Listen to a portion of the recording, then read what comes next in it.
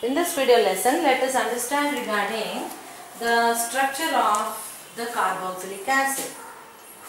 The general representation of carboxylic acid is RCOOH.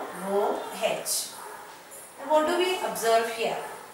The carbon atom of the carboxylic acid has undergone sp2 hybridization. I repeat.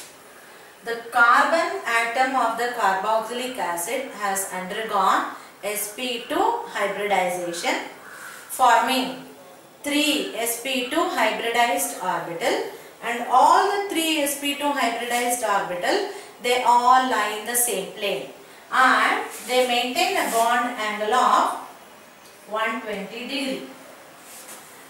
Because they all lie in the same plane, they maintain a bond angle of 120 degree. Obviously, if it is sp2 hybridized orbital, means they definitely need to be maintaining a bond angle of 120 degree. Now, the carbonyl of the carboxylic acid, this carbonyl functional group of the carboxylic acid is not having the regular carbonyl property as will be observed in other carbonyl compounds. The reason for this is that they have undergone resonance. The resonating structures are being shown to you here. Now, this bond is for the attachment of the R.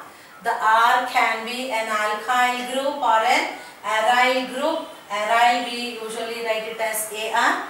It can be an alkyl group or aryl group or maybe even hydrogen as in case of formic acid. So let us not worry about this attachment. The focus is only for the remaining portion of COOH. In that what happens is carbon is attached to one of the oxygen atom by double bond, double covalent bond, and to the other oxygen by single covalent bond. Now, the carbon to which it is attached with oxygen by single covalent bond will be having two lone pairs of electrons. These electrons are responsible for the resonating structure of the carboxylic acid. Now what happens? This electron cloud will shift towards this particular oxygen. Therefore, this oxygen end will take a negative charge. And this carbon and oxygen will be now linked with a single covalent bond.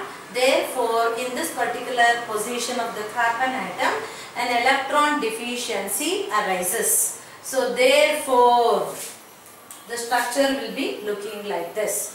This shifting of the electron cloud makes the oxygen a negatively charged end, and the carbon, because electron cloud has shifted, carbon will be having a positive charge now, deficiency of electron it will experience, and therefore what will happen?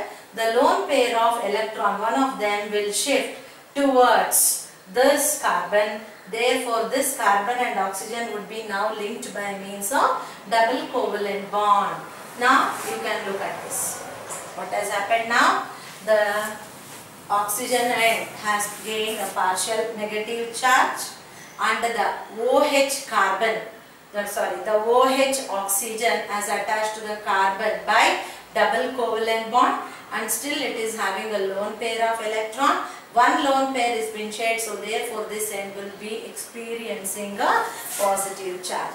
So what do we observe here is the carboxylic acid is showing resonating structure. That means changing of the electron cloud. Pi electron cloud is changing the places, and finally it is giving rise to a structure which we can call it as a resonance hybrid, wherein we observe carbon is related to one oxygen by double bond, another oxygen by single bond, as like the one that we have observed in the beginning.